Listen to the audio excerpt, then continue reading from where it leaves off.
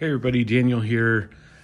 From the box rummage videos, I found a nice little stack of Mascot cards. Probably ones that I picked up from dime boxes over a period of time that ended up in that box. So I have my Mascot cards binder. I'm not going to put all of these cards in there on video.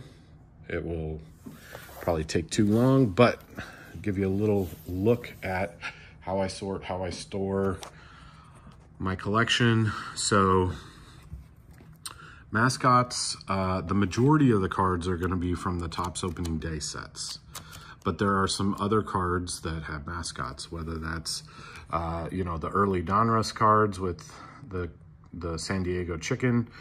Sometimes like team sets will have mascot cards. Occasionally, you might have like this 1992 Upper Deck card with Cecil Fielder. It has the San Diego chicken on there.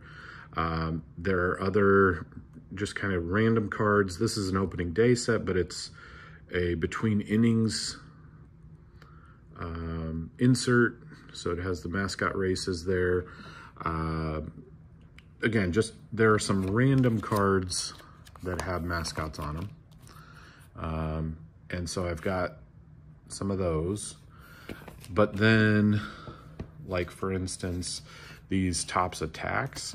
So I've got a page for Topps Attacks mascot cards. So that'll go there. Sorry about the glare. And then we get into all of the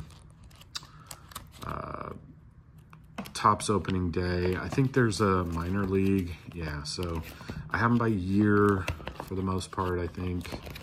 And so there's these minor league disc mascot cards in here, but everything else I think is opening day. So it's kind of a look at my mascot card collection, and I'll go ahead and take these cards and see if I need them. All right, thanks for watching.